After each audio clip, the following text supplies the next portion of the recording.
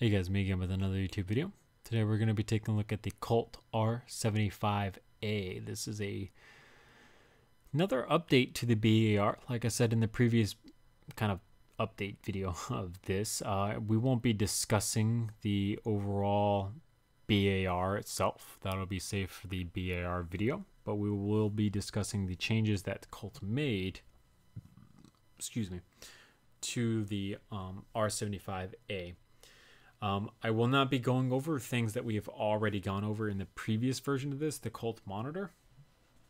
I don't really know which one came first or whenever, shit like that happens, but I do know what is different between the R75A and the Colt monitor. So we'll be discussing only what makes this the R75A in this video. So this is what it looks like inside of Studio 2.0 owned by Bricklink, and this is what it looks like inside of LDD.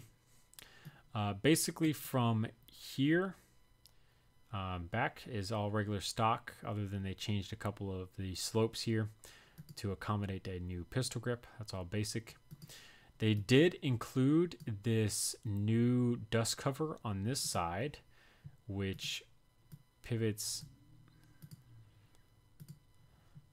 This is going to be a hard part.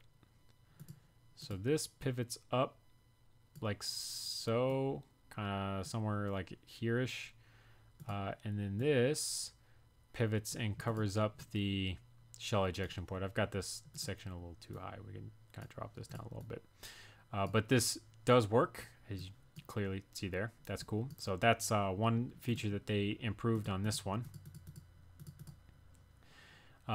They took and they cut a whole bunch of rings into the barrel here for increased cooling capacity.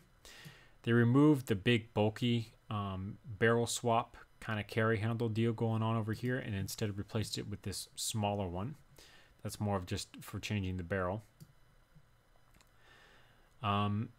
Because of this system, they needed a way to disconnect the gas system, so they used this funky lever option going on here.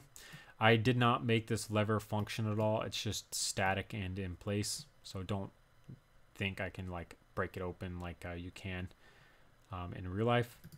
In terms of grip, this is the same grip that they used on the Colt monitor, except this one actually has grooves cut in it, as you can see here, and it's got a little bit of some like slots cut into the side of it. And then there's also this form of dust cover that flips over and covers the mag well when there is no magazine inserted into the weapon itself. So that's everything in terms of changes for the Colt R75A. This is definitely not our last BAR video, by the way. There's plenty of BAR to come. So thank you guys so much for watching. Remember to comment and subscribe for more videos similar to this one. I'll see you guys later in another YouTube video another time. If you guys want to get in direct contact with me, check out my Discord. If you can't get into the Discord, let me know in the comment section below and I'll send you guys an invite. Thanks for watching. See you later.